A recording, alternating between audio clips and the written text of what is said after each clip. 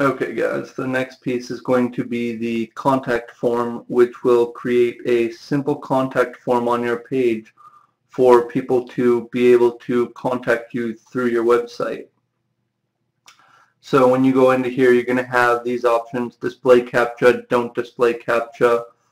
I would go with don't display CAPTCHA, and then I would use Akismet to create a blank field so that you don't have to have a CAPTCHA on the form, because CAPTCHAs can decrease CTR, and they can decrease people leaving comments because people find the CAPTCHA annoying versus helpful, even though it is helpful on your side for keeping the spam out.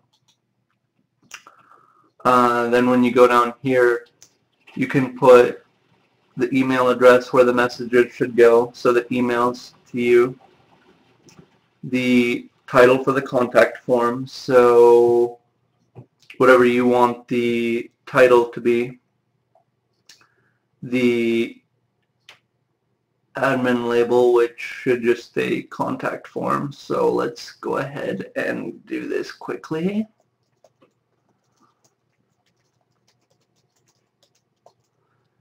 And what should we label it? Just contact request. We'll just label it that. And then we will go ahead and save. And then preview.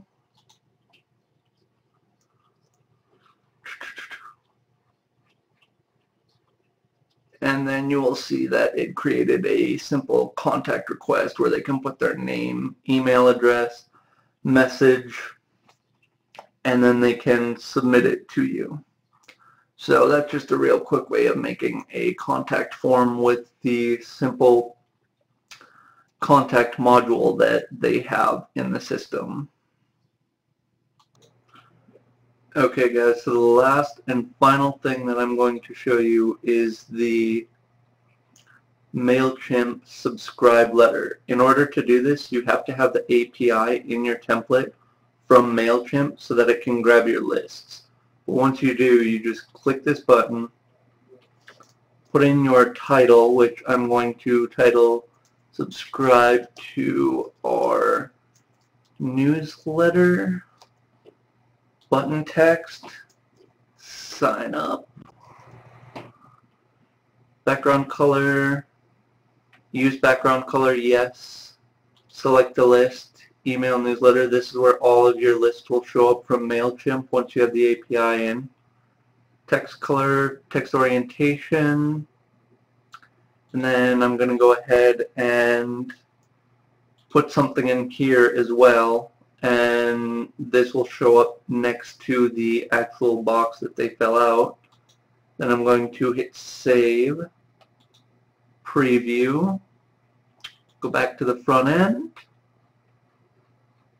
and there we have the subscribe to our newsletter, and we have the 3 boxes for them to sign up. We have this nice little image here of the little newsletter and our text, and that is the subscribe box. So now so far we have the slider, the images, the sliding effects, the blogs, the drop downs, the shopping cart, the tables, testimonials, tabs, the text, the call to action button, the contact form, and the subscribe newsletter. So I think that about wraps it up.